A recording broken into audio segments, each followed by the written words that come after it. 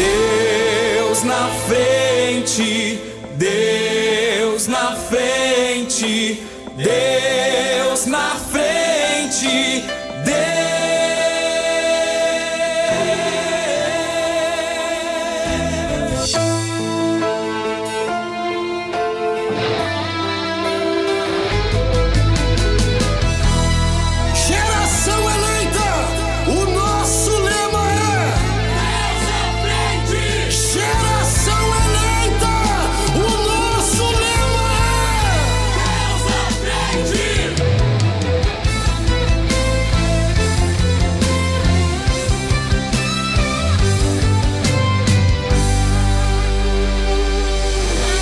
Deus na frente, Deus na frente, Deus na frente,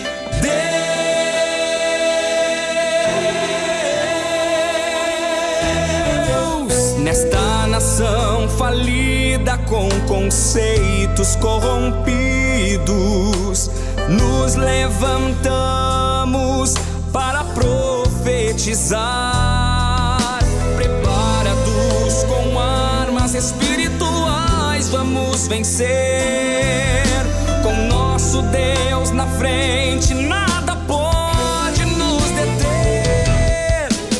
Deus na frente das batalhas, Deus conosco na fornalha. Deus na frente do seu povo se manifesta como fogo. Deus na frente desta obra que nos guarda até na cova, pra cumprir sua vontade, faz acalmar a tempestade. Deus, o soberano Deus, incrivelmente Deus, que age e faz o seu querer.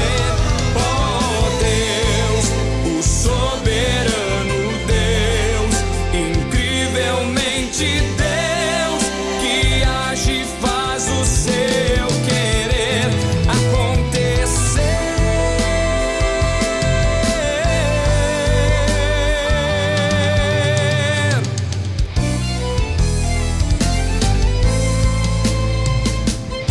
Nos levantamos para clamar, nos levantamos para avançar, nos levantamos para profetizar.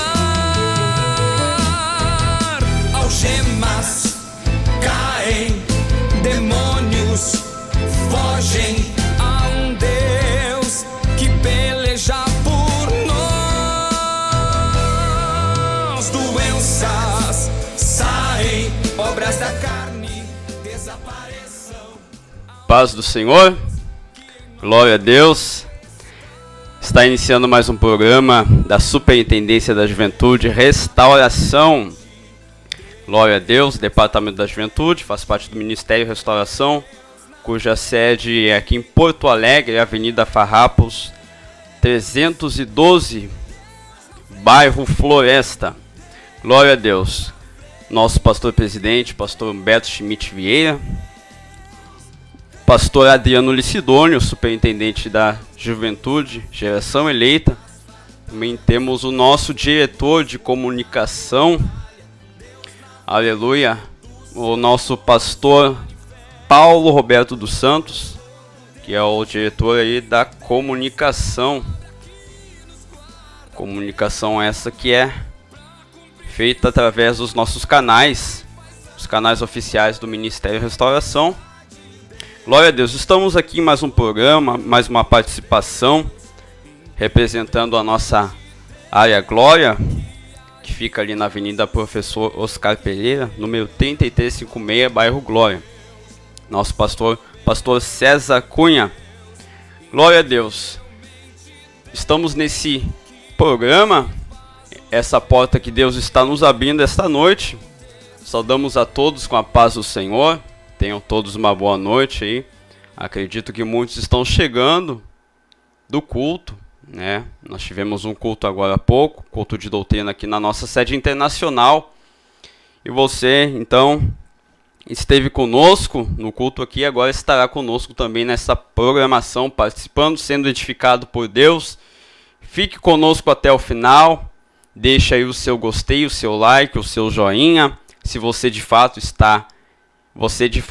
estará gostando, né, ao decorrer desta programação, do conteúdo que nós vamos aqui propagar, que nós vamos aqui discutir. Mas certamente já pode dar aí de uma forma antecipada o seu like, que com certeza você vai testificar no seu coração que é uma mensagem de Deus para a sua vida. Também compartilhe esta programação aí com os seus contatos, com os seus amigos, seus colegas. Certamente Deus tem uma palavra para todos nós. Certamente Deus, Ele quer nessa noite, Ele quer esclarecer as tuas dúvidas. Deus, Ele quer trazer a lume as interrogações que tem tomado a tua mente, tem tomado o seu coração. Mas nessa noite o Senhor, Ele tem uma mensagem para nós. Mas antes de nós iniciarmos aqui, discorrer o assunto que está em nosso coração, para juntos aprendermos à luz da palavra de Deus nessa noite, nós vamos fazer uma oração, irmão Henrique, irmão Samuel. Glória a Deus, primeiramente, paz do Senhor, irmão Henrique, o nosso jovem ali da área Glória, paz do Senhor. Paz do Senhor, irmão Elias, paz do Senhor, irmão Samuel, paz do Senhor, você que está conosco para acompanhar essa live, glória a Deus. Paz do Senhor, irmão Samuel. Paz, irmão Elias, paz, irmão Henrique, e paz a todos que estão aqui nos vendo através desta live, e que todos nós possamos aprender alguma coisa com esse ensinamento. Glória a Deus, bênçãos de Deus. Vamos agora, já de imediato, vamos fazer uma oração, irmão Henrique, pelo nosso superintendente, pastor Adriano Licidônio. Glória a Deus, nós recebemos, né, na vigília que tivemos deste último fim de semana, recebemos ali do nosso pastor o seu testemunho do livramento que Deus tem dado, né, que Deus deu ao seu servo, de um acidente de trânsito ali que, se não fosse Jesus, se não fosse a mão de Deus, certamente resultaria em fatalidade, né? Mas glória a Deus que o Senhor, Ele tem guardado o seu servo. Mas Deus tem guardado mediante a oração, né, da igreja. A igreja tem orado, a igreja tem clamado pelos servos do Senhor. E até o pastor relatou que naquele momento em que aconteceu um acidente, um irmão sentiu fortemente um impulso, né, do Espírito Santo para que orasse pelo nosso pastor. E o irmão então se colocou em oração e certamente aquele livramento de Deus foi resultado da oração daquele irmão. Então nós vamos orar neste momento. Ele estava aqui na sede, não sabemos onde ele está agora, mas pode ser que alguma coisa o diabo esteja tramando, né, armando contra o servo do Senhor. Mas nós vamos orar neste momento. Amém, irmão Henrique? Vamos orar então pelo nosso pastor Adriano Licidônio. Você também ore juntamente conosco. Senhor, poderoso Deus, poderoso Pai nosso, Pai, em nome de Jesus, Senhor, céu, colocamos em Tua Pai presença, querido, Teu Senhor, servo. nessa oração, Senhor, Pastor levantamos, Adriano Pai querido, um Licidônio. clamor, Senhor, aleluia, Toma Pai teu querido, servo pelo em Teu tuas servo, mãos, Pai, aleluia, pastor Adriano Licidônio, Pai Orienta, querido, Teu guia, servo, Pai, a conforme qual a o tua Senhor vontade, levantou, ó Deus, conforme a orientação ele e do sua Teu família, ó Pai, aleluia, para essa grande obra, Senhor, aleluia, Pai querido, põe por terra, ó Senhor, todo o plano do inimigo, todo o projeto, Senhor, aleluia, planejado nos infernos, ó Pai querido, aleluia, venha ser desfeito, ó Deus, aleluia, ó Pai querido, que o mundo espiritual, Senhor, venha se mover, Pai querido, aleluia, a seu favor, ó Deus, aleluia, livra o Teu servo de todo, Senhor, laço do inimigo, todo laço de morte, toda doença, Senhor, aleluia, Pai querido, é o que nós Te pedimos, ó Deus, e já Te agradecemos, ó Pai, em nome de Jesus, amém. Aleluia, glória a Deus. Certamente o Senhor, Ele responderá enviando os seus anjos para guardar o seu servo, o nosso pastor, o nosso superintendente, pastor Adriano Licidônio, e também a sua família, né? Muitas vezes nós acabamos esquecendo de fazer menção da família. A família são agentes, né? Os familiares são agentes indispensáveis, agentes importantíssimos na vida de um servo de Deus, na vida de um homem de Deus. Então que Deus abençoe nosso pastor Adriano Licidônio e toda a sua família. Então vamos lá, glória a Deus. você está chegando aí, temos ainda poucos irmãos aqui, mas estão chegando e certamente também, né, em outro momento essa live, essa programação, ela vai ser reproduzida. Então vamos iniciar aqui o nosso assunto. Glória a Deus. Aleluia. A vontade de Deus, irmão Henrique. A vontade de Deus, entendê-la ou subentendê-la, né? Nós entendemos que existe uma diferença entre entender a vontade de Deus e subentender a vontade de Deus. Eu não quero aqui me deter na etimologia, na origem das palavras, enfim. Mas existe claramente uma diferença em entender e subentender. Quando se tem o prefixo sub antes de um verbo, um substantivo, denota que a palavra ela sofreu uma alteração. O verbo ele sofreu uma depreciação ou uma desvalorização. Ele torna-se inferior quando se tem ali na sua inicial o prefixo sub. Então nós entendemos que entender é a pessoa compreender algo com clareza, compreender com lucidez, compreender algo assim, né, instantaneamente, ou, né, de uma forma rápida, de uma forma ágil, de uma forma acelerada. Mas subentender, né, por ter esse prefixo sub ali no início da palavra, é um entendimento que se tem gradativo, é um entendimento que se tem, é um entendimento obscurecido, né? É algo que se entende entre linhas, não se entende com clareza assim na hora, né? No momento em que se fala, no momento em que se apresenta alguma coisa. Então é assim que acontece, né? Muitas vezes em relação à vontade de Deus, em relação às coisas de Deus, em relação à palavra de Deus até mesmo. Aleluia. Entender-nos da ideia de compreensão clara, objetiva e imediata, né? Em contrapartida, subentender, ele nos dá ali a ideia de uma compreensão até parcial, né? Não 100%. Né? Como lá Jesus fez o milagre na visão daquele homem. Jesus fez o lodo e colocou ali o lodo nos olhos daquele cego e disse para ele se lavar. E aquele homem então voltou, mas não voltou enxergando perfeitamente. A Bíblia diz que ele enxergou, ele voltou enxergando as coisas como vulto, assim, né?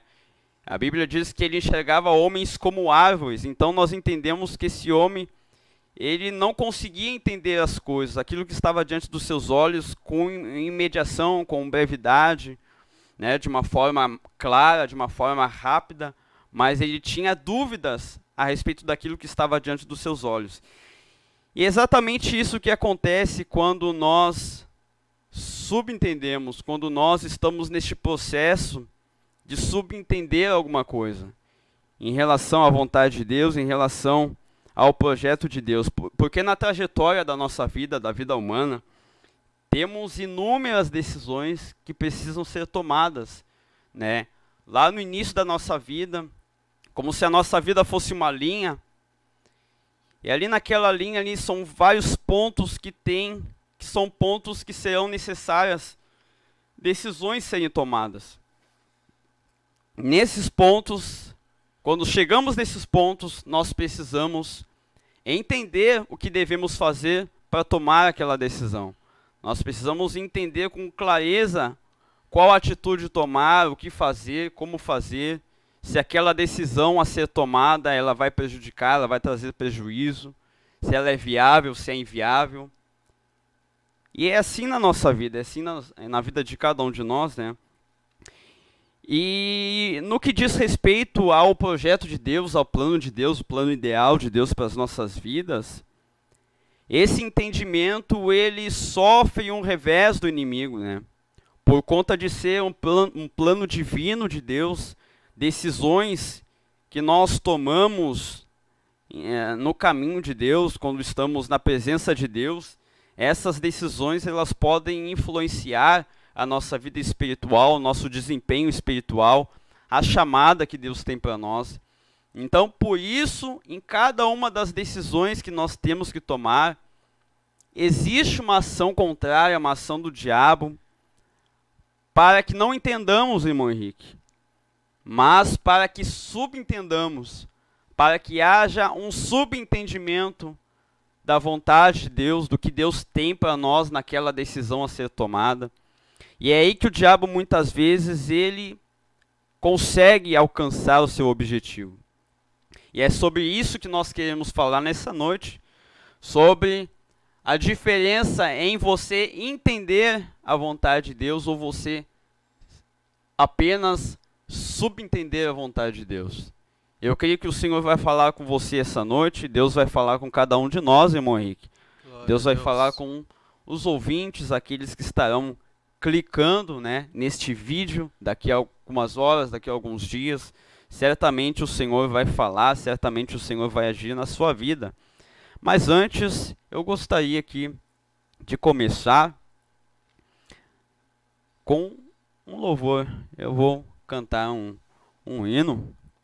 Glória a Deus. Enquanto os irmãos vão chegando, os irmãos vão aí sentando no seu sofá, talvez na sua cama, no seu quarto ou no trabalho, né? Está chegando aí, acessando esta programação.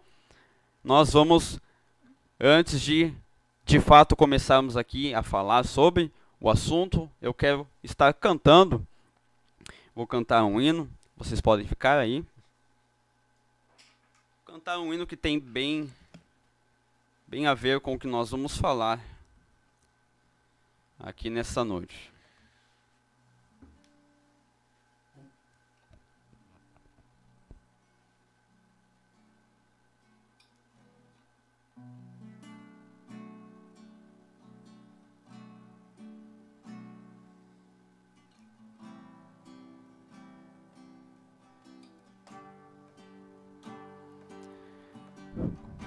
Como foi pregado hoje à noite, né, que o Espírito Santo, ele habita em nós, e quando ele habita em nós, ele revela o que está no coração de Deus para as nossas vidas.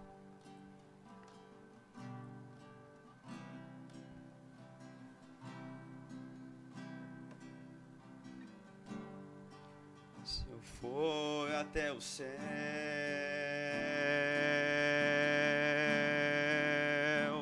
lá estás.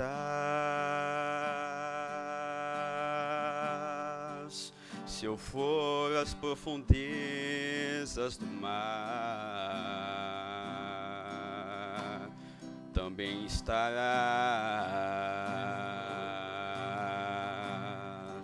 Se eu for o mais escuro lugar, me encontrarás.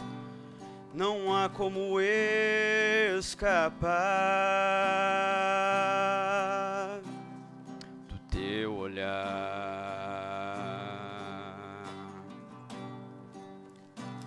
Senhor, tu me sondas e me conheces.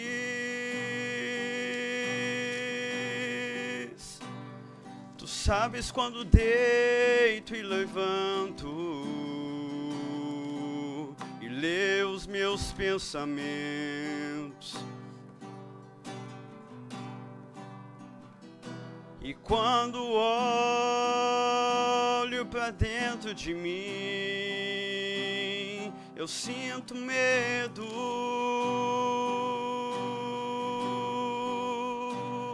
por tão pecador que sou, e me arrependo.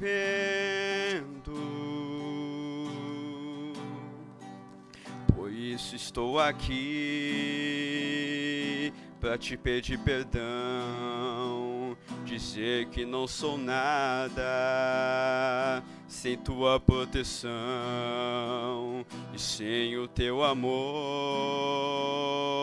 eu não consigo viver.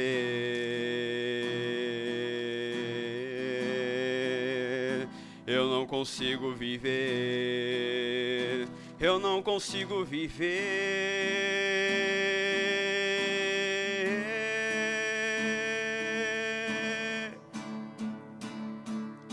Mas não retires de mim o teu Espírito. Mas não retires de mim o teu Espírito.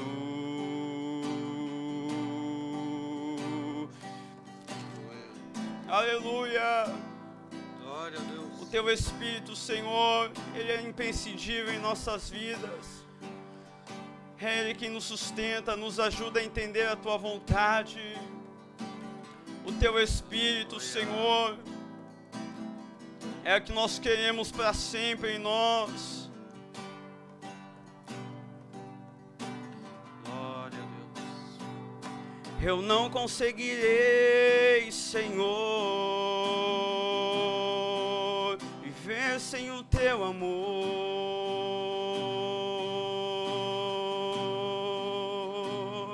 Eu não conseguirei, Senhor, viver sem o teu amor.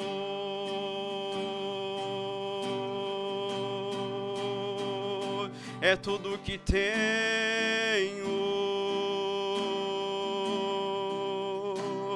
é o que eu preciso.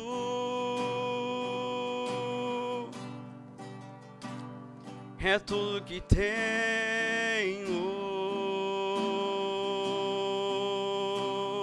é o que eu preciso. É a tua presença. É a tua presença.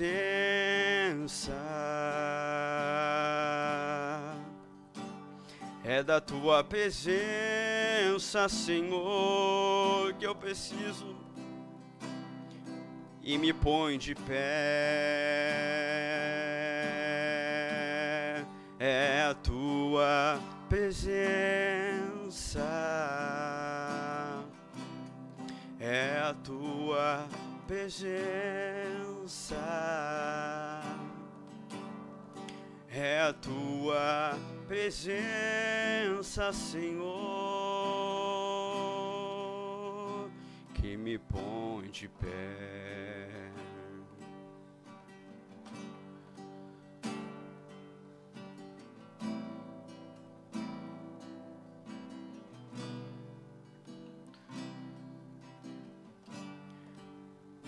Aleluia. Glória a Deus. Glória a Deus, é a presença do Espírito Santo que nos mantém de pé, que nos mantém dentro do plano do Senhor para as nossas vidas. Glória a Deus, aleluia. Meus queridos irmãos, então vamos lá. Irmão Henrique, por favor, abra aí em Lucas, Evangelho de Lucas, capítulo 1, versículo 35.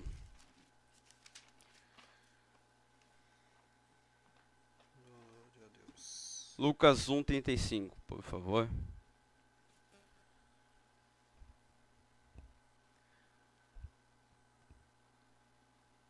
Glória a Deus.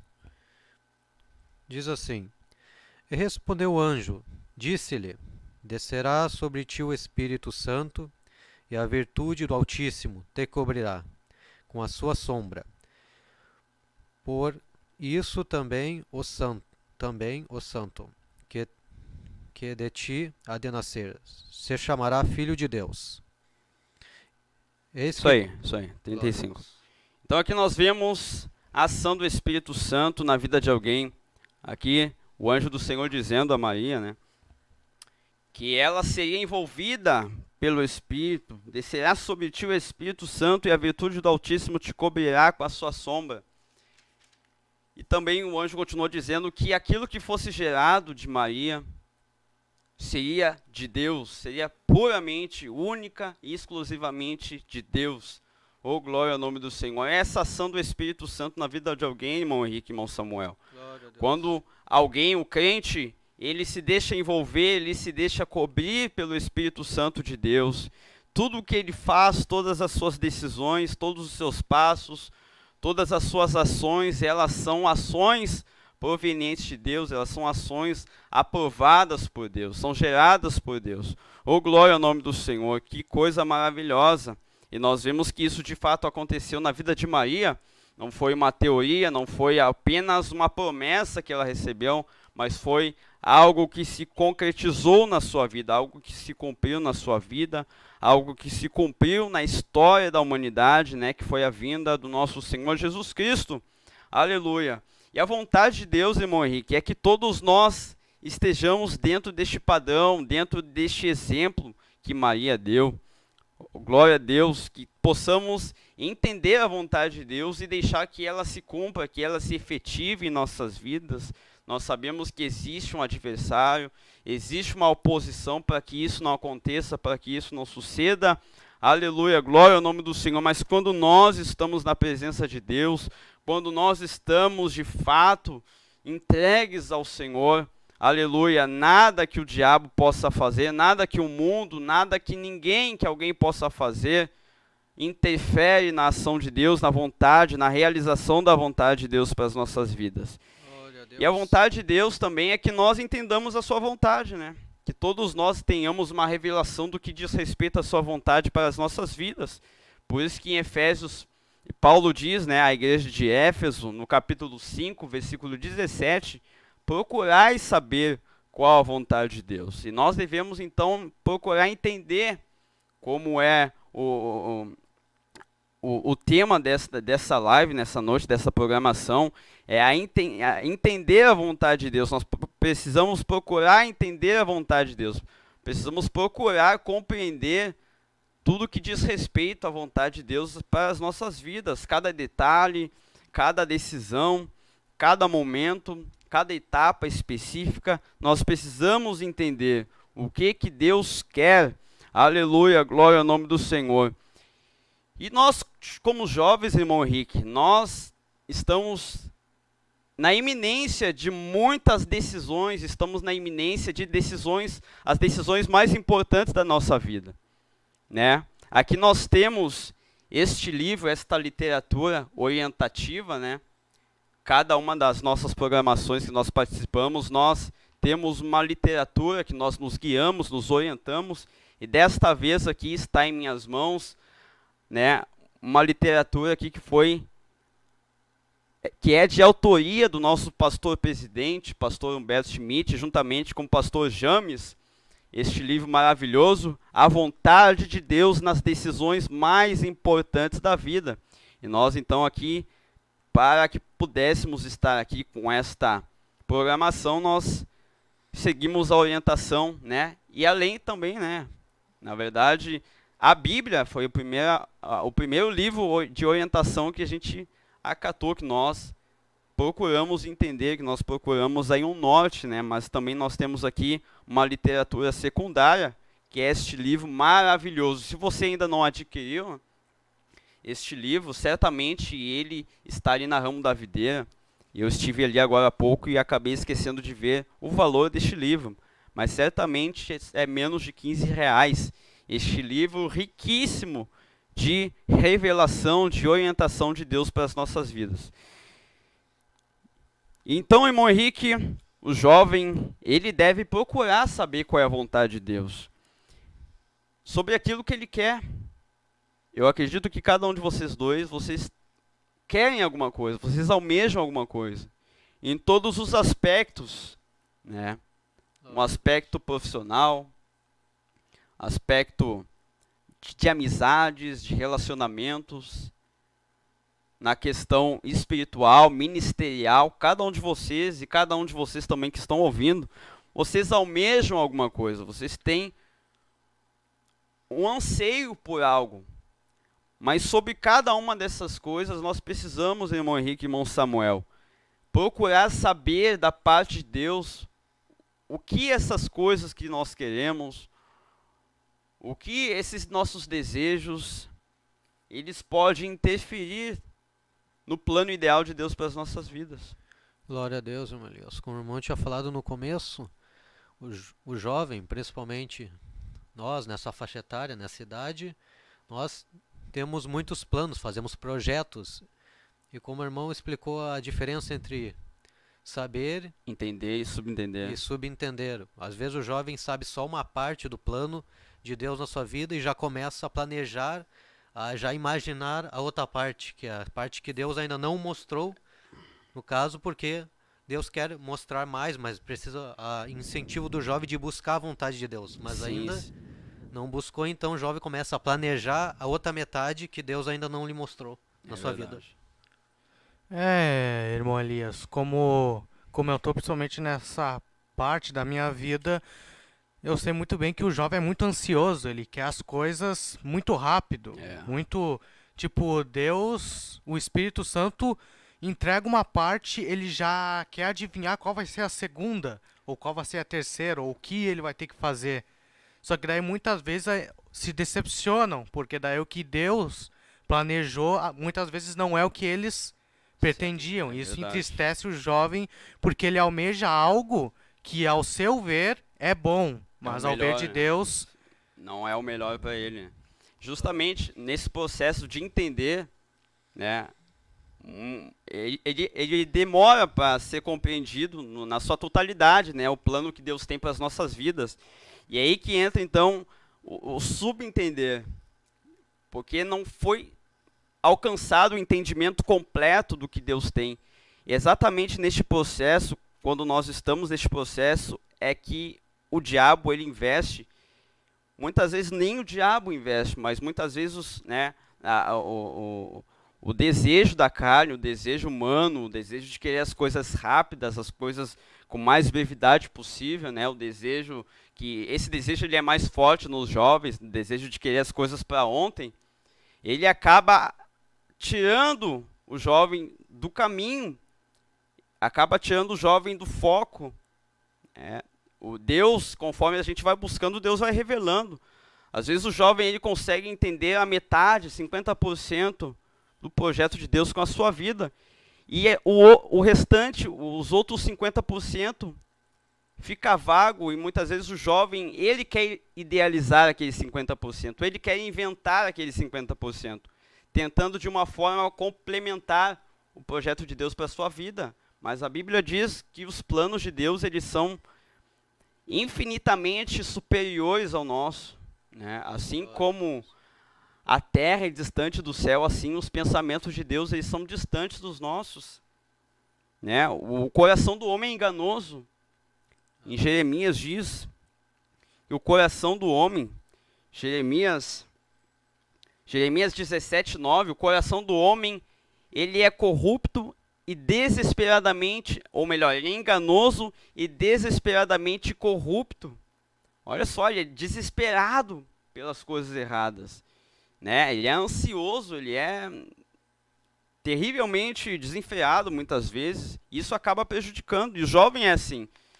Eu acredito que a faixa etária que essa corrupção, esse desesperadamente corrupto ali que Jeremias fala, especialmente na fase da juventude, né? Porque a criança ela não tem muito entendimento da questão profissional, ministerial, mas o jovem ele está alcançando a plenitude do entendimento em relação à vida ministerial, vida profissional. Então é neste momento que, né, se aflora esse desejo impetuoso do coração, né, um desejo natural de querer as coisas rapidamente. E esse desejo ele acaba se manifestando de uma forma terrível. E também nos idosos isso não acontece porque os idosos já tiveram toda uma vida, já viveram, já puderam usufruir de muitas coisas, já tiveram muitas experiências. Mas o jovem ele está ali naquele ápice ali da vida, né, do fôlego, do vigor. E ele quer tudo de imediato. Glória a Deus. Mas se você está assim nessa noite, você jovem, você que vai assistir este vídeo, se você está assim, nessa noite o Senhor quer falar com você. E você vai ter as suas atitudes alteradas, porque o Senhor vai tocar na sua vida nessa noite. Oh, glória ao nome do Senhor. Mas nós precisamos entender, como eu estava falando, que aquilo que nós desejamos, aquilo, ou aquele, ou aquela, né, na questão de matrimônio, a questão de relacionamentos, o que isso que você está almejando vai cooperar, vai colaborar com o cumprimento do projeto de Deus com a sua vida, do plano ideal que Deus tem com você. Nós aprendemos aí umas 2 revistas atrás, revistas da Escola Bíblica, sobre o plano ideal de Deus, sobre o projeto ideal de Deus com cada um de nós. Mas nós precisamos entender, nós precisamos buscar uma revelação de Deus. Se aquilo que nós desejamos, aquilo que buscamos, aquilo que estamos lutando muitas vezes, aquilo que estamos gastando tempo, investindo, se isso não vai interferir negativamente na realização do plano de Deus para a sua vida. Se a profissão, a carreira que você quer seguir, né? Talvez você está aí na iminência de ingressar na universidade. Você precisa entender se esse curso que você quer cursar, se esta faculdade que você está ingressando, se ela não vai interferir negativamente, se ela não vai prejudicar o plano maravilhoso que Deus tem com a sua vida. Você já pensou nisso? Ou será, irmão Henrique, que Deus ele não liga para isso? Deus não está nem aí. Deus ele só quer a nossa vida aqui dentro da igreja, a nossa vida ministerial. Será que Deus ele não está interessado nas decisões que compõem a nossa vida, na profissão, na carreira, onde morar, as amizades, o cônjuge que você está aí na iminência de contrair uma relação, de estreitar um relacionamento, os seus hábitos, os seus comportamentos? Será que Deus não está interessado em influenciar, em direcionar você nesse aspecto também? Você já pensou nisso? Glória a Deus, O que irmã vocês Elias. acham? Deus quer interferir? Deus quer exercer comando em todos os aspectos da nossa vida ou é só aqui na igreja? Glória a Deus. Com certeza, irmã Elias, de acordo com nós sabemos, todo cristão verdadeiro que lê a palavra, busca Deus, sabemos que Deus quer que nós sigamos o plano ideal dele. Mesmo que pareça, muitas vezes pela nossa visão, impossível, ou quem sabe, algo inalcançável. Ou quem sabe, às vezes, pelo ponto de vista humano, sem absoluta chance de dar certo, irmão Elias. Mas, sim, Deus quer nos direcionar, apesar, aleluia, das dificuldades, que pode ser, às vezes, o que nós não desejamos, o que nós não queremos, porque estamos no mundo, este mundo, como a Bíblia fala, o mundo já é do maligno. Então, por isso Deus quer a nossa vida completa nas suas mãos. Por isso, nós devemos nos entregar a Ele. Com isso, Deus consegue deixar nós dentro da sua trajetória, para que nós, aliás, no futuro, podemos alcançar a coroa da vida eterna e, no meio desse trajeto, não viemos nos desviar ou, caso, ainda mais ser levados para o inferno por causa do inimigo. Mas, irmão Elias, quando o irmão começou, glória a Deus, me veio na cabeça, pensei assim, quando Deus, aleluia, quando Deus mostra a parte do plano ideal dele para nós, aleluia, essa outra parte que fica em branco, que o jovem tenta buscar, aleluia, o motivo do jovem não querer buscar a outra parte, ou no caso, o plano ideal de Deus, de continuar ali subentendendo a vontade de Deus. Aleluia, é porque isso exige tempo, irmã Liz, exige oração, Busca, exige sacrifício, e isso, como o irmão disse, o jovem quer tudo de uma hora para outra, isso custa tempo. E nós sabemos, como o ditado que diz no mundo, tempo é dinheiro. Glória a Deus. Então, com isso, o jovem não quer buscar a Deus. Muitas vezes por causa que isso vai, aleluia, custar o tempo da sua vida. Vai custar, aleluia, joelho no chão, oração, jejum, sacrifício. Exatamente. E a ansiedade que está no coração do jovem, ela não deixa o jovem orar. O jovem está ansioso ali, ele não consegue nem pensar em dobrar o seu joelho. Ele está pensando que ele vai perder tempo, né? Que estará perdendo tempo. Enquanto eu estou ali ajoelhado, eu poderia estar fazendo isso, poderia estar pesquisando isso, estar buscando, buscando a realização desse meu desejo. E essa ansiedade, por um lado, ela traz um ímpeto, ela traz ela faz os hormônios ali do jovem, explodirem, mas por outro lado, né? A questão espiritual, ela traz uma preguiça espiritual, porque o jovem, ele está correndo naturalmente para as coisas terrenas, por conta da sua ansiedade, e também deixando a parte espiritual, né, que é indispensável, imprescindível, deixando de lado, deixando abafado ali por conta daquele desejo desesperado, né, aquele desejo terrível, né, queimando o coração ali, para cumprir a sua vontade, o seu desejo, o seu anseio. Amém, irmão Samuel? Amém, irmão. É realmente isso daí que o irmão falou. É porque o jovem prefere mais abrir mão de orar, de jejuar e de aprender mais sobre a palavra do que, vamos dizer, a sua escola, a sua faculdade, porque ela dá mais importância à sua vida, vamos dizer, cotidiana e à sua futura vida profissional.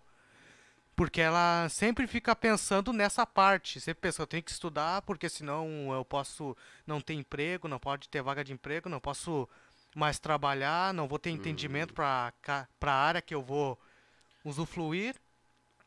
Daí começa a esquecer da palavra.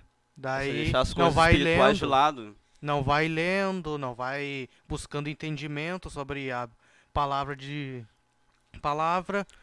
Daí o tempo passa, começa a se passar os anos e os anos, daí quem sabe aconteça alguma coisa no caminho que acabe prejudicando. E consequentemente, por ter essa carência espiritual, essa falta de busca espiritual pelas coisas de Deus, de uma direção efetiva de Deus, o jovem toma as decisões erradas, né? O jovem toma decisões precipitadas, toma decisões que prejudicam tanto o seu presente quanto prejudicarão ainda o seu futuro.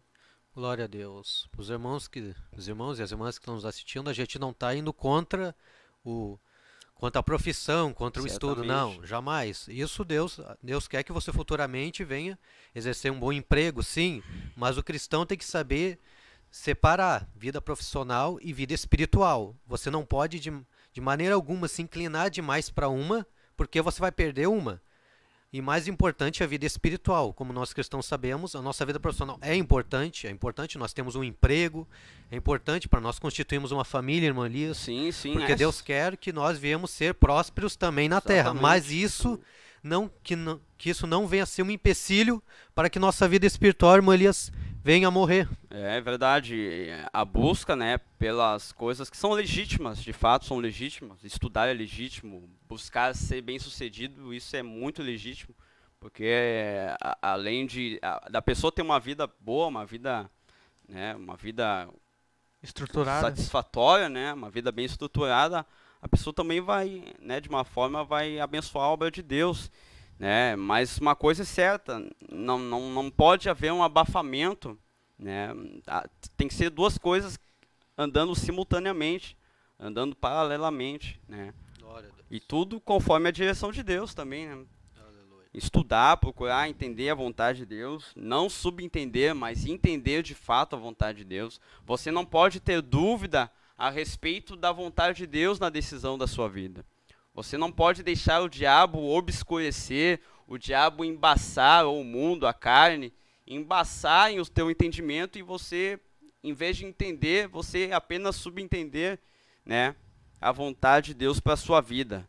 Ô, glória ao nome do Senhor. Glória a Deus. E aquilo que nós queremos, irmão Henrique, aquilo que nós almejamos, glorificará a Deus ou glorificará a nós mesmos? Isso também é algo de se pensar, né? Quando nós estamos ali prestes a tomar uma decisão, aquela decisão, ela vai glorificar a Deus ou vai glorificar a nós mesmos? Isso que nós temos que entender. Que tudo tem que se girar em torno da vontade de Deus, da obra de Deus na nossa vida. A Bíblia, ela nos esclarece que tudo foi criado, tudo foi estruturado em favor da igreja, em favor da obra de Deus, em favor do reino de Deus na terra. Aleluia. Então nós não podemos, você não pode dar o luxo de tomar decisões que vão prejudicar o reino de Deus, que vão prejudicar o desenvolvimento, a implementação da vontade de Deus, do reino de Deus na terra. Mas todas as nossas decisões, elas têm que glorificar a Deus. E aquilo que nós queremos, né, vamos entrar aqui na parte do relacionamento. A moça que o jovem busca muitas vezes, ele busca, ou o moço busca a moça e a moça busca o moço, tem que se entender, você precisa entender, você precisa ter claro esse entendimento no seu coração, na sua mente. Essa pessoa que você busca, essa pessoa que você quer, essa pessoa que você sonha, que você está orando, ela vai cooperar para o teu desenvolvimento espiritual, para o seu desenvolvimento espiritual, ministerial, ou vai atrapalhar? Você precisa entender isso. Você precisa ter claro isso na sua mente. Aleluia. É aí que nós vemos muitos jovens errarem por falta desse entendimento. Essa pessoa, ela vai ser um complemento na tua vida espiritual, na tua trajetória, ou vai ser um fator impeditivo, obstrutivo para a vontade de Deus se realizar na tua vida, né? Será que essa pessoa ela vai ser uma potencializadora, né? Ou um potencializador para o projeto de Deus se cumprir na tua vida? Ou essa pessoa ela vai fragmentar, ela vai desestruturar, ela vai corroer, vai corromper a tua chamada, o teu ministério, o plano ideal que Deus tem para a sua vida? Já pensou nisso, jovem?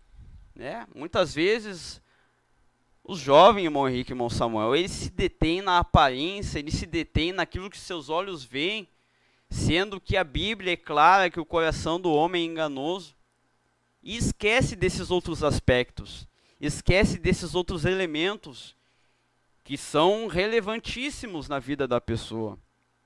Glória a Deus. É verdade, irmão. E com isso, o jovem tem que ficar, o jovem cristão mesmo, temente a Deus, tem que olhar todos os aspectos, não só um específico e só elogiar um aspecto. Ah, essa jovem é bela, ela é bonita, ela se destaca entre as demais. Tá, mas essa jovem, ela vai te levar para um caminho que você futuramente, além de constituir uma família, vai continuar na presença de Deus, ou essa pessoa vai te tirar da presença de Deus? É uma pergunta que o irmão Elias fez várias perguntas, é simples, é sim ou não. Mas muitas vezes, irmão Elias, o jovem se deixa, fica descuidado e deixa a paixão entrar no coração. E a paixão é algo perigoso. A paixão não é o amor. A paixão é um sentimento da carne, que vem lá das nossas emoções. Quando a paixão pega, a gente só vê só o lado positivo. Os defeitos, todas coisas que para as outras pessoas é óbvio, elas conseguem enxergar. A pessoa que está com a paixão, não enxerga, né? O apaixonado não enxerga defeito. É, porque está apaixonado, né? Porque tá ali numa ilusão, está ali numa utopia, né? Ele criou uma pessoa que não existe na sua mente, né? Verdade. E esse é o perigo, né? De tomar uma decisão apaixonado, né? Seja, né, em relação a relacionamento, seja em relação a namoro, a casamento, e também, né, em relação às outras coisas também, né? Porque às vezes a paixão ela não diz respeito só a algo de pessoa para pessoa, mas também de pessoa para objetos, de pessoa para decisões, para, né, a questão profissional. E a paixão ela não deve dirigir, ela não deve guiar as nossas decisões, mas as nossas decisões elas têm que ser guiadas pela direção de Deus, pela direção do Espírito de Deus. E as decisões, aquilo que nós estamos decidindo, tem que ser, como eu falei, potencializador. O que é potencializador? É aquilo que pode dar poder ou melhorar a capacidade de algo ou de alguém. Ou seja, né, a tua profissão, o que você está estudando, o que você está querendo estudar, a carreira que você quer seguir, ela tem que potencializar, ela tem que te dar capacidade, ela tem que te dar força, não para você usufruir de maneira egoísta, mas força, capacidade para você viver de fato o projeto de Deus para a sua vida. Você ver se cumprir o plano de Deus para a sua vida, o plano de Deus que Deus ele escreveu para a sua vida exclusivamente para você. Aleluia, glória ao nome do Senhor. E qual o propósito também? Qual é o propósito do teu coração? Você está estudando, você está se esmerando, você está se esforçando para simplesmente ser bem-sucedido, ser rico, né? Ter tudo ao seu redor, ter tudo que qualquer um deseja, ter tudo que você sempre sonhou, ou você está lutando, se empenhando para obter, para alcançar algo que glorifique o nome do Senhor. Glória. Talvez isso seja um pouco chato falar sobre isso, né? Mas é uma realidade, e esta realidade nós não podemos fugir dela. Aleluia. Não podemos fugir desta realidade.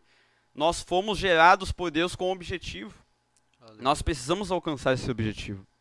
Nós precisamos alcançar o plano de Deus, a realização total, a plenitude do plano, do projeto de Deus. Oh, aleluia, glória ao nome do Senhor. Dê o seu like, compartilhe esta programação, deixe o seu comentário. Eu não sei, irmã Valquíria,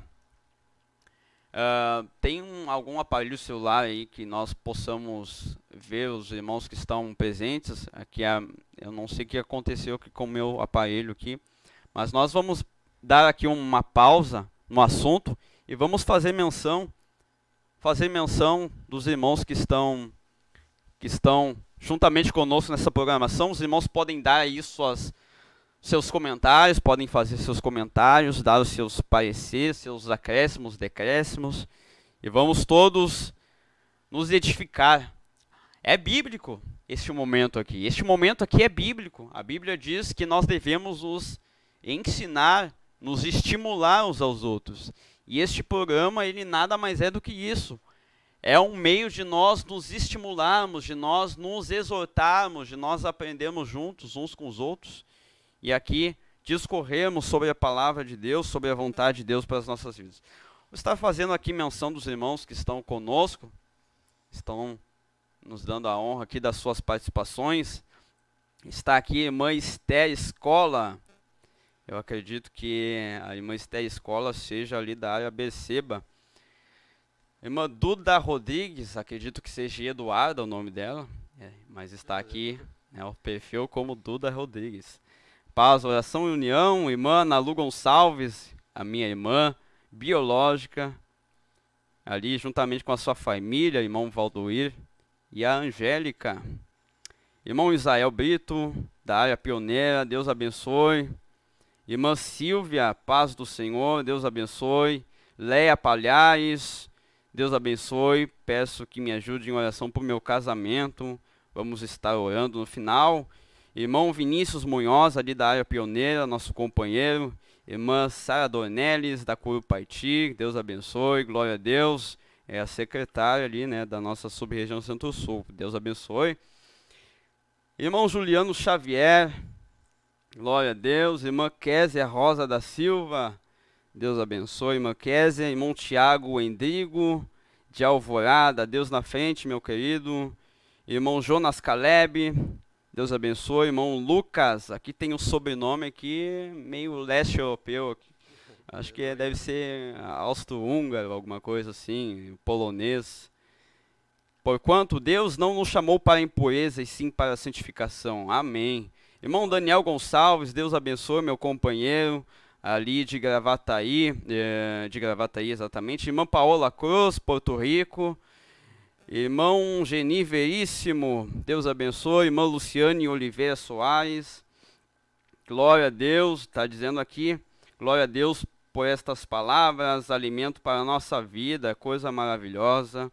Aqui, irmã Julie Melo, esposa ali do nosso líder querido, que foi uma pessoa muito importante na minha infância. Irmão Williams Melo, líder da juventude ali da área Gravataí. Irmã Débora Bisola, eu acredito que seja familiar do pastor Bisola, Deus abençoe, ali de Viamão. Irmão Silas Pascal, meu querido companheiro, líder do Departamento de Apoio aos Estrangeiros, também está conosco aqui, que honra. Glória a Deus, companheiro, Deus abençoe.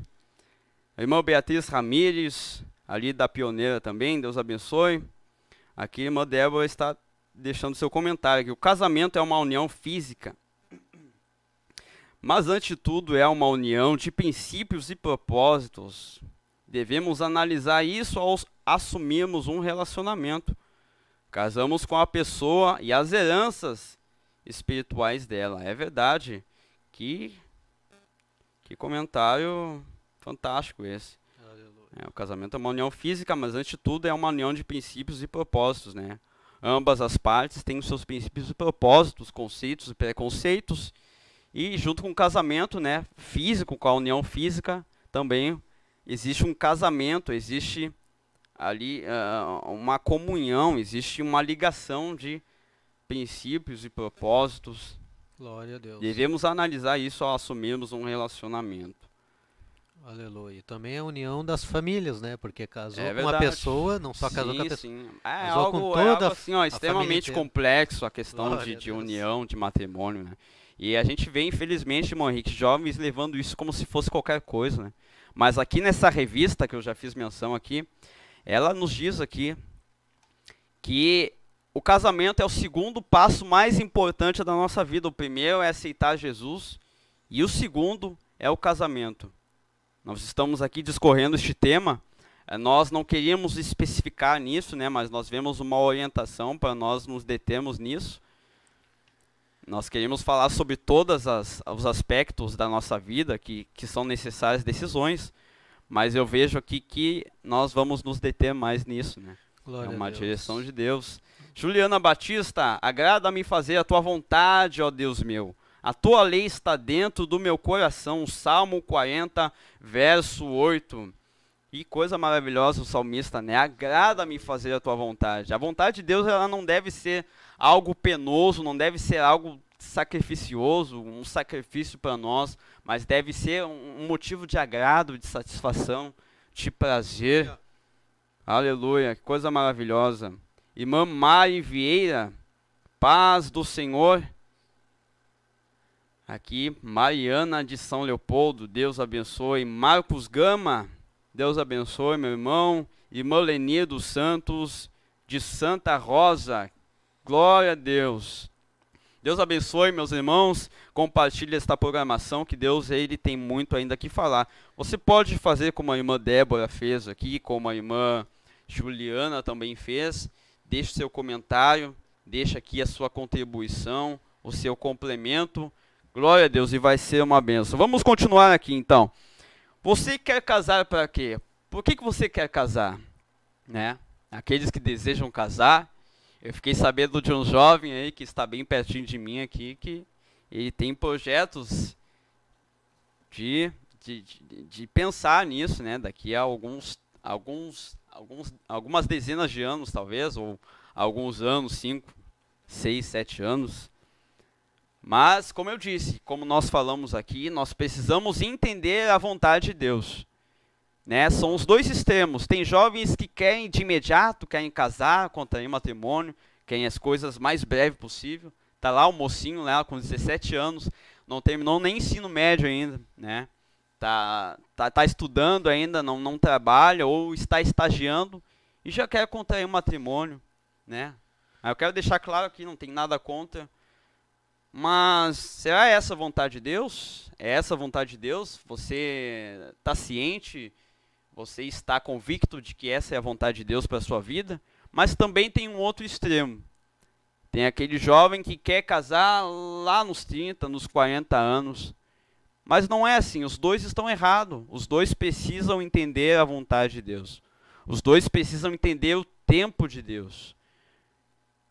O pregador de Eclesiastes diz, em Eclesiastes 8:6, que o coração do sábio discernirá o tempo e o modo. E também diz, né, a Bíblia, que aquele que não tem sabedoria, peça a Deus. Não tem sabedoria para discernir o tempo e o modo, peça a Deus sabedoria e você vai entender o tempo e o modo. Né, irmão Henrique? Coisa, né? Jovem, um quer de imediato e o outro quer procrastinar, quer empurrar para frente, quer adiar.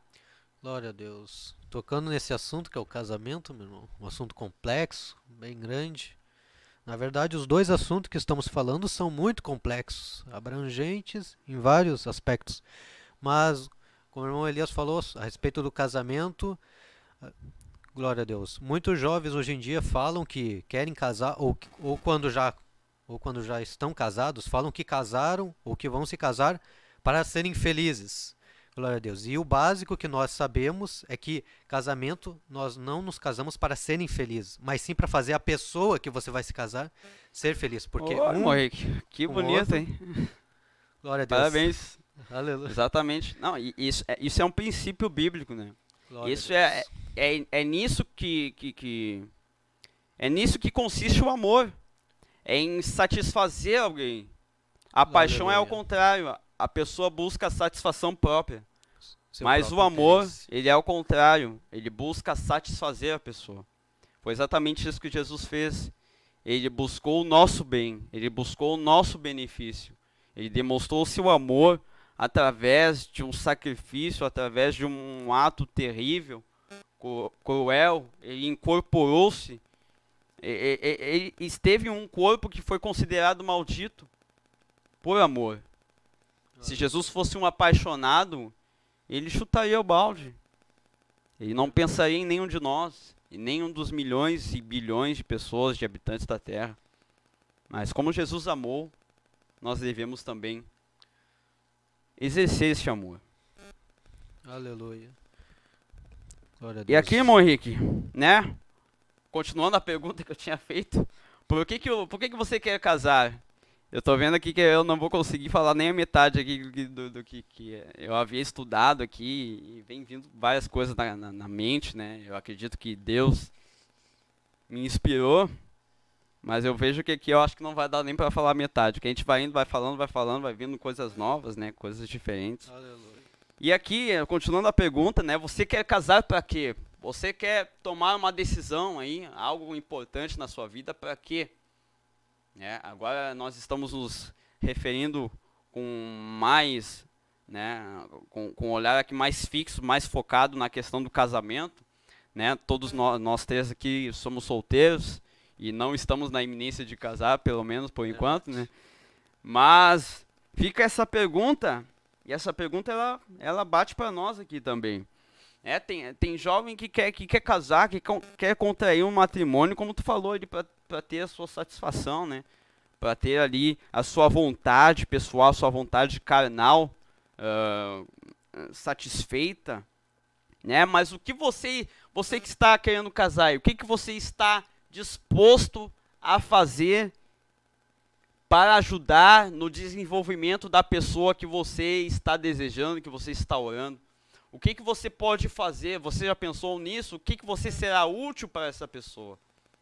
Glória a Talvez Deus. você está pensando o que ela vai ser útil para você, mas o que você vai fazer para cooperar, para colaborar com o plano, com o ministério, com o chamado que Deus tem para a vida dela, da pessoa que você está sonhando, né?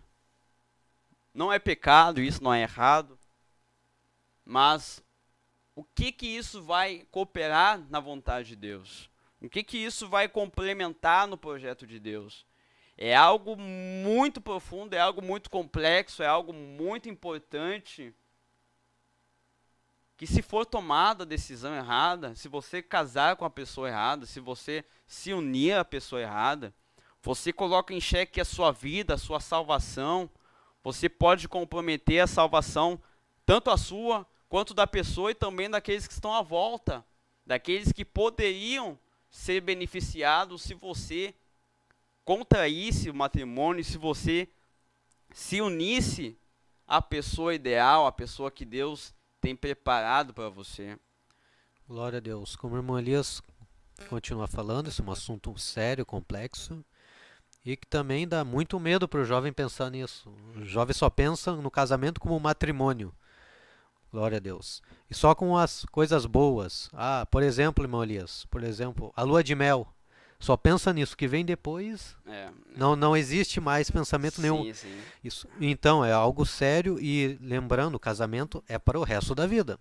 Claro, a eternidade é com Deus, mas aqui na Terra o casamento físico, aqui é com essa pessoa que você escolheu viver o resto da vida. Exatamente. Glória a Deus. Pode falar aí, moço. E também, principalmente os jovens que têm esse conhecimento, têm medo de se casar, porque ele vê que não é exatamente aquilo que ele espera. Sim. Ele começa a sempre ficar um passo atrás, sempre, principalmente nessa área. Glória a Deus. O irmão Samuel tocou nesse assunto, foi um assunto que a gente presenciou. um jovem referindo isso, falando assim que não quer se casar porque fala que já tem conhecimento, que o matrimônio é algo ruim, é algo escandaloso para o homem, tudo Pois isso. né? Mas na Isso é verdade, uma mentira do diabo, né? mas na verdade isso daí é tudo plano do inimigo, assim, para poder desfazer, porque é algo bom que Deus preparou para o homem, tanto para o homem, para a mulher, para as duas partes. Isso é algo vindo do céu. Exatamente, Tanto, a família é uma instituição fundamentada, criada por Deus, né? Uma instituição divina, né? E o diabo muitas vezes ele pega as pessoas nisso. E aí, daí o jovem não quer casar, mas fica lá, né, acessando sites e fazendo besteira, e paquerando e defraudando, né? Defraudar é você instigar a pessoa a alguma coisa que você não vai satisfazê-la, né? É despertar na pessoa um desejo que você não vai satisfazer. Não quer casar, mas está lá errando, está lá pecando, está lá, né, às vezes até mesmo enganando moças, está lá mexendo com o coração das moças, ferindo, né, mas não quer casar, não quer assumir um compromisso. E isso é uma mentira do diabo, porque o casamento é uma coisa boa. O casamento é algo de Deus, é algo puro, é algo que complementa, é algo que coopera para o cumprimento da vontade de Deus, do propósito de Deus na terra, na humanidade, né? Porque se não houver casamento, né, além de tudo, né, a igreja ela vai desenvolvendo-se através da família. O que acontece na família muitas vezes coopera muito para o andamento, para o desenvolvimento da igreja, para a implantação da igreja. Porque se não houvesse família, né, quantas obras talvez não seriam abertas, mas porque existe família, existe casamento, é que muitas obras, muitos lugares estão tendo, né, sendo beneficiados com uma porta de uma congregação, de um ponto de pregação, porque existe uma união, existe um casal com um propósito, com uma revelação de Deus. Aleluia, glória ao nome do Senhor. E casar, né, irmão Henrique? Casar não é só pegar na mão, casar não é, né, satisfazer os desejos naturais, né, os desejos que são naturais do ser humano, né, que o homem ele tem a sua tarefa para com a mulher e a mulher com o homem, mas não se resume nisso, né, o casamento é muito além disso. Casar não é você pegar, né, na mão aí de uma moça e sair por aí, né, se exibindo para o seu amigo lá que você desencalhou e ele não desencalhou. Não é isso. Né? Tem jovens que usam isso, né? Usam essa ideia, tem essa mentalidade infantil, imatura, de que casamento, de que se ele casar ali, ele vai poder mostrar lá pro amigo dele que ele está desencalhado agora, que ele está casado, né? Talvez pegar na mão da esposa e passear pelo parque, tomar chimarrão na hora do Guaíba. Não é isso, né? Não se resume nisso. Claro, vai ter isso também, né? Isso faz parte. Isso é um complemento, é indispensável, mas é muito mais do que isso. Né? Como a irmã Débora Brizola falou aqui, né? É uma união de propósitos, é uma união de conceitos, é uma união de ideais, é uma união até mesmo de revelação. Né? Porque quando os dois têm uma revelação de Deus, quando os dois têm uma convicção do chamado de Deus para a sua vida, meu Deus do céu. Aleluia. São ministérios assim que só ascendem, né? Só crescem, e pessoas que só cooperam para o andamento da obra de Deus e para o cumprimento do projeto, do plano de Deus para a humanidade. Aleluia. Glória a Deus. O casamento é algo fundamental, aleluia, na vida, aleluia, de uma pessoa temente a Deus, irmão Elias. É claro que pode optar por outro caminho, como Paulo, assim como outros irmãos da fé optaram, sim, mas se estiver no chamado, também estiver no plano de Deus. Exatamente. Não podemos esquecer. Lá o chamado do celibato, né? O Paulo, inclusive, ele exerceu o celibato, ele se separou para fazer exclusivamente a obra de Deus. Mas ele diz lá, no início da carta de Timóteo, ele diz que foi o Senhor que o chamou para isso. Né? Não foi uma escolha pessoal dessa. E muitas vezes os jovens, eles têm esse preconceito, eles têm essa ideia. E acham, não vou casar para fazer a obra de Deus. Mas foi Deus que te falou isso? Isso que você está falando é uma revelação de Deus? Ou é um medo que você tem de assumir um compromisso, uma responsabilidade como homem, como um homem de Deus, como um valente, como um homem de coragem, né? Existe uma diferença aí, né? Tem os que são covardes, né? Tem medo de assumir um compromisso, mas você precisa entender o chamado de Deus para a sua vida. Você precisa entender com clareza. Você não pode subentender, você tem que entender a vontade de Deus. Porque quando nós entendemos a vontade de Deus, irmão Henrique, e nós a vivenciamos, a vontade de Deus é como um baluarte. O que é um baluarte? Baluarte é uma fortaleza de proteção. E é justamente isso, quando nós estamos no centro da vontade de Deus, nós estamos no centro do baluarte. Nós estamos debaixo da proteção do baluarte. E Deus, ele quer estender este baluarte sobre a tua vida, sobre a minha vida. Quando nós, de fato, entendemos a sua vontade, assimilarmos a sua vontade e praticarmos, andarmos de acordo com a sua vontade, no centro da sua vontade, estaremos protegidos por Deus, estaremos cobertos pela autoridade, pela misericórdia de Deus. Glória a Deus. Um grande exemplo do plano ideal de Deus, aleluia, é a vida de Abraão. Glória a Deus. Como percebemos, aleluia, ele e sua esposa Sara, aleluia, Deus tinha o projeto, o plano ideal dele era que Abraão e Sara tivessem um filho, a qual seria Isaac, e a partir de Isaac viria a grande geração, mais numerosa que as estrelas do céu.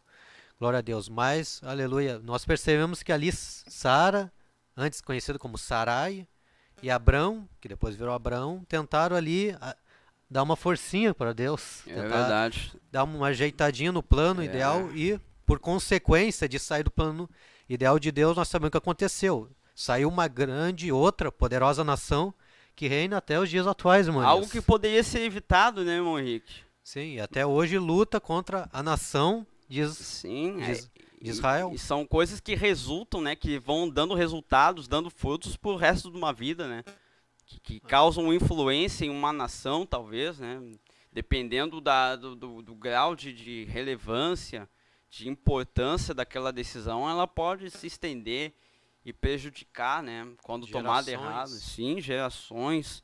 E nós vamos ver agora exemplo de pessoas, de personagens bíblicos que tomaram decisões precipitadas. Vamos começar com Ló.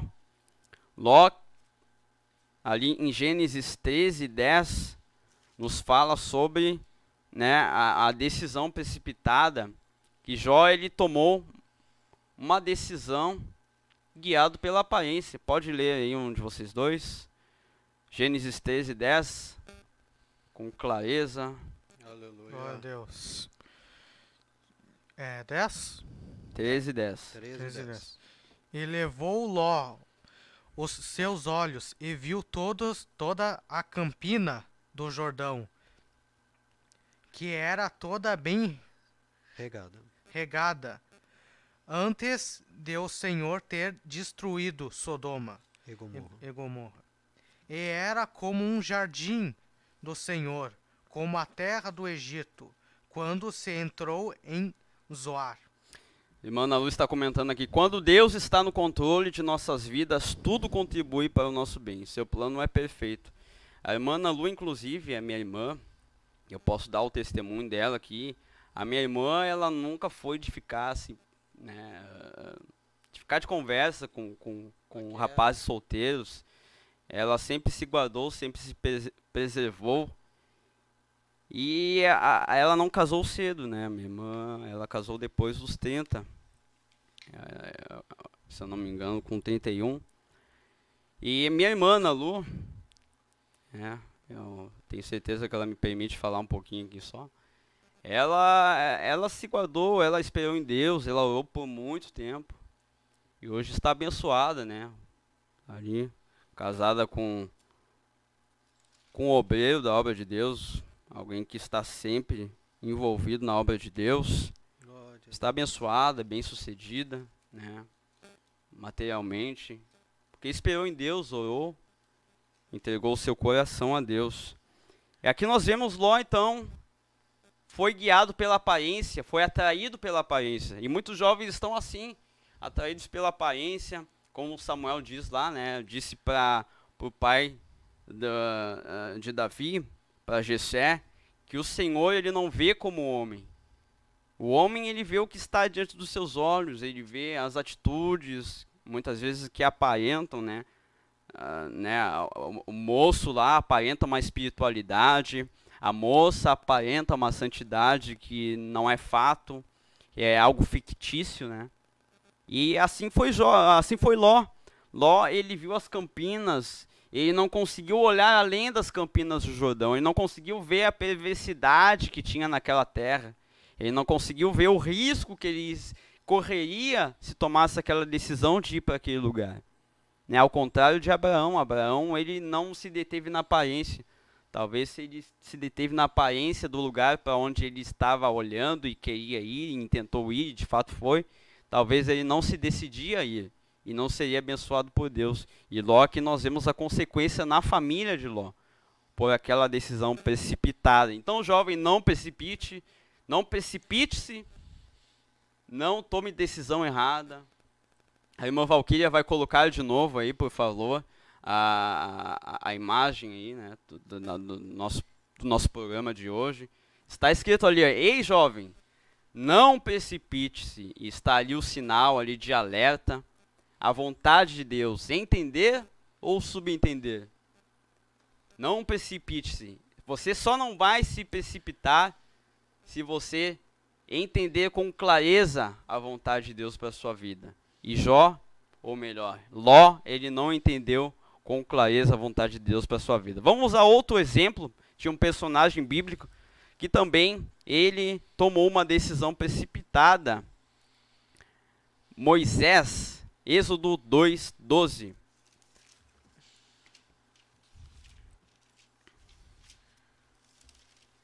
Glória a Deus, você está fazendo menção aqui enquanto os irmãos procuram aí. Os outros irmãos que entraram aqui. O Wellington Adriano, de Canoas Oeste. Deus abençoe, querido. Irmã Tamires Café. Deus abençoe. Irmã Thalita Isabel. Deus na frente. Irmão Adenir Goulart. Deus na frente. Pode ler. Êxodo 2:12. Êxodo 2:12 diz assim: E olhou para um e para o outro lado, e vendo que não havia ninguém ali, matou ao egípcio e o escondeu na areia. Isso é um homem que agiu debaixo da influência das emoções, irmão Henrique. E ele seria o homem mais manso da terra. E aqui nós vemos ele agindo na emoção, né? Ali existia um cenário de injustiça, mas não era momento de agir. E muitas vezes está assim o jovem, ele age na emoção e faz como Moisés. Moisés agiu na emoção, fez a besteira e fugiu. Caiu, né, no erro e fugiu. E assim muitos jovens caem na emoção, na paixão, né, entra no erro ali num relacionamento, errado, de uma forma errada, de uma forma até mesmo indecente, e acaba caindo, e quando cai, então, começa a fugir, começa a pular de congregação em congregação, e a sua vida é só coisa ruim. O que aconteceu com Moisés, né? Moisés ele errou e mudou de congregação. Glória a Deus. Mas essa não é a saída, né? A saída é se humilhar e acertar. Aleluia. Como nós estávamos conversando quando estávamos nos dirigindo para a vigília em Gravataí, irmão Elias, estamos falando sobre, glória a Deus, o plano ideal de Deus, que não devemos fugir, que o jovem, quando o jovem pensa que está fazendo algo errado, mas na verdade é o desejo apenas impulsionando ele a tomar a atitude errada. E quando ele acha que vai tomar, ou quando toma a atitude errada, ele acha que não merece, né, irmão Elias? Perdão, ele acha que ele não merece mais ser perdoado por Deus e faz isso que nem Moisés, pula de congregação em congregação. Mas felizmente Deus é misericordioso, né? Quando nós confessamos o nosso erro e deixamos o erro, Deus ele nos alcança com a sua misericórdia. Vamos a outro exemplo aqui, o exemplo de Saul. No capítulo 13 de 1 Samuel, versículo 8, diz assim: E esperou 7 dias até o tempo que Samuel determinara, Não vindo, porém, Samuel a Gilgal, o povo se espalhava dele. Então disse Saul: trazei-me aqui um holocausto e ofertas pacíficas, e ofereceu o holocausto. Olha aqui, ó, um homem que não soube esperar em Deus. E isso é terrível quando o jovem, quando o crente não espera em Deus, ele não tem paciência, como diz o salmista: esperei com paciência no Senhor. Ele se precipita, ele se equivoca, ele toma a decisão, ele coloca a carroça na frente dos bois, como diz o ditado, abrindo aspas e fechando aspas. E Saul, então, não soube esperar um pouquinho mais, era só esperar um pouquinho. Muitos jovens estão contraindo matrimônio errado, estão tomando decisões erradas por não conseguir esperar um pouquinho mais, né? Eu vou ficar para tia, eu não vou casar, eu vou passar dos 30. E foi esse o erro que levou Saul a colocar em xeque a sua chamada, né? O chamado que Deus tinha para a sua vida foi por água abaixo. Glória a Deus, irmã Elias. E falando a respeito disso, do plano ideal de Deus para a nossa vida, glória a Deus, como o salmista Davi disse nos Salmos: Senhor, tu me sondas e me conheces. Aleluia. O Senhor sabe o que tem oculto no meu coração. Glória a Deus. Em nenhum lugar eu posso escapar da sua presença. Então, meus irmãos, aleluia. Eu estava, meus irmãos, fazendo um estudo a respeito dessa palavra, aí, o plano ideal de Deus, e também nós sabemos que o ser humano tem o sentimento de ir contra a vontade de Deus, irmã Elias. O ser humano em si, ele já tem o desejo de não querer fazer a vontade de Deus.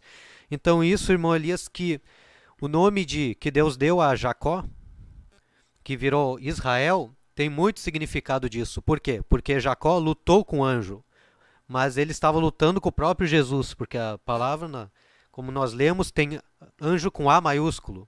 Glória a Deus. E assim nós sabemos que é diferente, não é qualquer anjo que estava ali na presença, ali lutando com Saul, tentando subir, e Saul agarrava. E Jacó.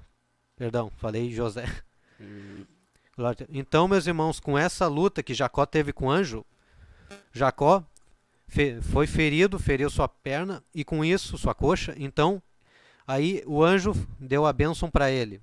Por quê? Porque ele lutou até o fim. E isso tem um grande significado, meus irmãos. Por quê? A palavra Israel significa aquele ou quem luta com Deus.